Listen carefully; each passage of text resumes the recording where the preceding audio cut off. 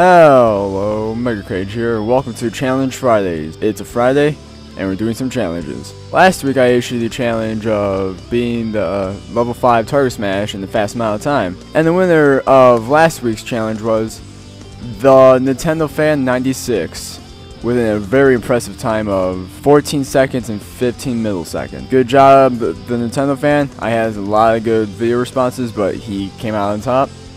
So there you go. This week's challenge is going to be in Super Mario 64. I want to see how fast you guys could beat the last Bowser level. I beat it in 2 minutes and 19 frames. Yes, I'm going with frames.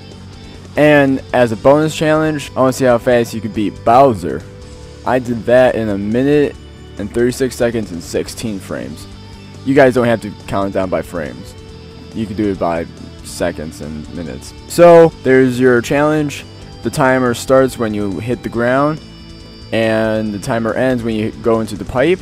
And for the Bowser section, the timer starts when he stops talking, and the timer ends when he's defeated with his back on the ground. I'm going to issue a winner for each one of these, so if you don't want to do one of them, just want to do the other, perfectly fine.